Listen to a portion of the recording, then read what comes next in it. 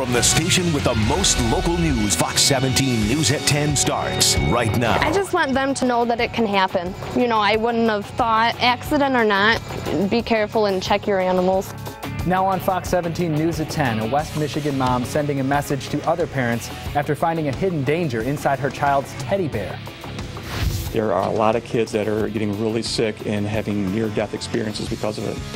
It's a new drug that's hitting the streets of Michigan, and it's one that, as you heard, can kill. Tonight, the dangers associated with Cloud 9 and what police are saying about it.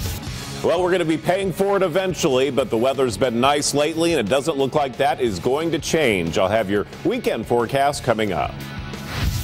Is it art or an eyesore? Tonight, the debate that's brewing in one Berrien County neighborhood. First on Fox, thousands of artists, volunteers, and visitors descending on Grand Rapids for Art Prize 2014.